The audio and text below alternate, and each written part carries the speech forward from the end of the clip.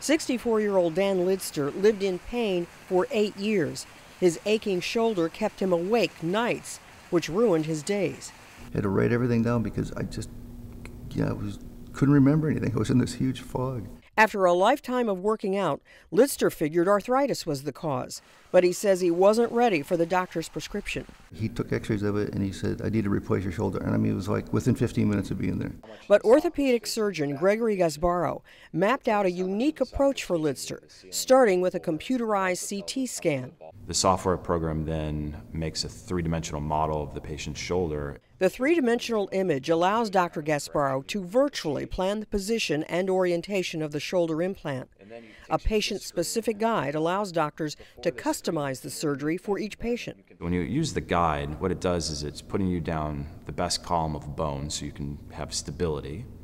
And it's also pushing you in the correct direction so you can correct the deformity. Dr. Gasparo replaced Lidster's shoulder in June of 2020.